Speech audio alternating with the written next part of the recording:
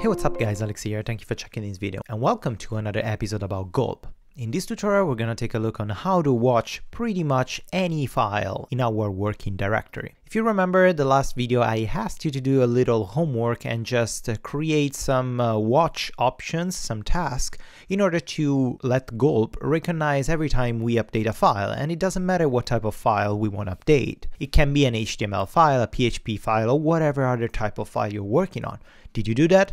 If you didn't, no worries, I'm gonna show you how to do it, and I'm gonna show you also another super cool trick of browser sync. So if we scroll down here in the list of variables that we declare a bunch of watch variables, so JS watch, or the style watch, and basically what we're doing, we're simply storing the location of the files that we want to watch, and then in the last task that we define, the watch task, we're saying to Gulp, hey, watch this file, and if this file changes, something happens to this type of file, trigger something. In our case, we trigger the task and then the reload of the browser. That's exactly what we have to do. We need to define the files that we want to watch, and then we need to tell Gulp what to do when these files change. So let's do it.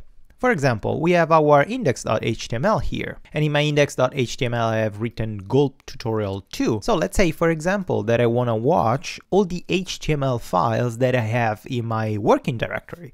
I can simply say var, define a var. In my case, I want to call it HTML watch, but you can call it however you want. At this var, it's gonna basically contain all the files in all the folders and all directories that ends with the HTML extension. That's it. And of course, we can do exactly the same for PHP files. So we could have a variable called PHP watch and have all the folders with double star, then / period extension of the file, PHP. Now that we have these two variables, we don't need to create any task. We need to just extend the watch task that we have at the end. So we can say gulp.watch, hey, whenever the HTML watch variable changes, or you recognize that those files that I store in there are changing, just simply trigger the reload option. And in the previous lesson, we stored inside the reload variable the browser sync reload option. That's perfect. We can do exactly the same for the PHP watch. Done. Now, if we open our terminal and we trigger once again Gulp watch, automatically our browser sync will get triggered and our URL will be available. So if we access our browser, we refresh, connected to browser sync. Perfect. Now let's do a little test. Let's shrink this down here and let's shrink the code editor as well. Perfect. Let's open our index.html. I change Gulp tutorial. I remove the 2, save. Automatically the browser reloaded by itself. I didn't have to do anything. So reload this, save, automatically the browser reloads because it recognizes a change in the HTML file, and browser sync reloads our file automatically. That's perfect. So this is good if I'm doing some edits that require some reloading, or the actual physical reload of the page. But if I'm doing something that it doesn't really require the reloading of the page, I want to have the ability for browser sync to just inject those changes and not reload the page, because sometimes I could potentially work on something like a form submission, or I have some data and I don't want the page to reload constantly every time I change something. Let's access the gulp file.js. We have our Gulp watch style watch, and here we're triggering the style. Well, let's remove the reload completely.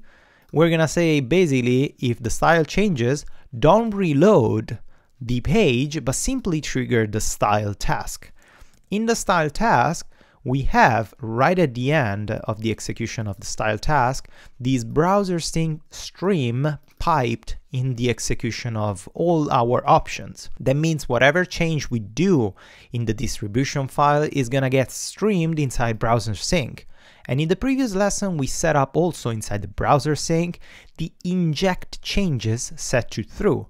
This is really important because this will allow us to change stuff and inject the changes without reloading the page. Let me show you what I mean. Let's access the terminal again. Let's interrupt the script of Gulp watch and let's trigger it again. Every time we update our Gulp file, we have to trigger again the Gulp watch and then just leave it running. Perfect.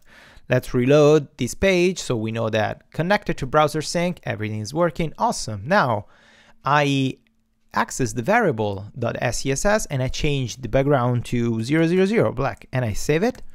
Automatically the page changed, the style was changed without reloading the page. And just to be sure that the page wasn't actually reloaded, let me do something that otherwise it wouldn't work with the page reload. So if I actually edit this HTML, and if I say Gulp tutorial, no reloading here, this is something that I wrote inside the element. And if you know a little bit about the inspector, how it works, all the edits that you do in the inspector, if you reload this page, the inspector will lose all the edits because these are just temporary edits. But if I change this thing, F55, for example, let's put it red and if I save it, my updates were pushed to just the style is getting actually the version from browser sync without reloading the page. So I can go back here to have like completely white text and this gets updated without actually reloading the page. And this is fantastic. So this was a super quick tutorial about Gulp, how to watch pretty much every file and how to inject CSS updates without reloading the page. That's pretty much it for today's lesson. Hope you enjoyed. If you did, please give it a thumbs up or subscribe to my channel. And if you want, you can check the support me page on my website where you can find all different ways and methods to support me, support my channel, and help me to do better videos and better tutorials for you. Thank you again, guys, and until the next lesson, as usual, happy coding!